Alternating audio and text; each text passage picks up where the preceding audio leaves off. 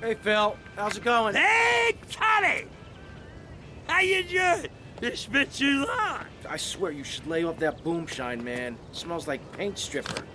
It's making my eyes burn. Shh, shh, shh, shh, Tommy. Hey, come over here because there's something I want to show you.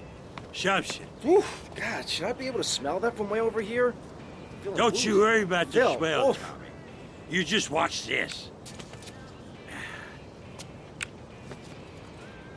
Shitty, cheap bandits or something.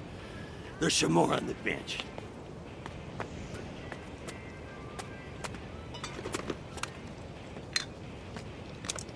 Ta-da! Oh, damn!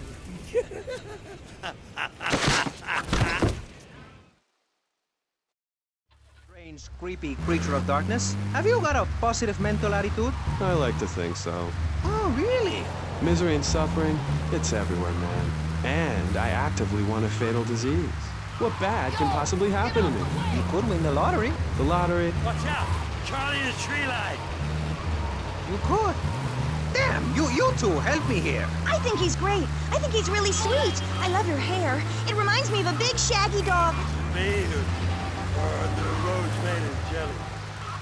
Point. I mean, in many ways, what he's talking about is covered in my three-step program, Tape 17. Motivate, demonstrate, then motivate again, Part 9. Broken spoon. Come over here. You got it. Not the hospital, man. Too many cops and Viet Cong. There's an ex-army surgeon owes me a few favors and a lawnmower. He's got a place down Little Havana. Oh, look, giant fish.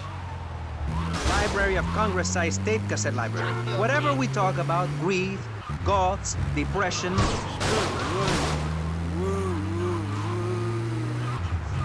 hair is stuck rigid with spray. Your breath stinks of whiskey.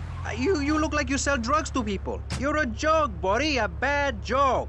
Oh, now this is getting personal. I come on your cheap-ass show, I spare my valuable time, I cancel several important speaking engagements,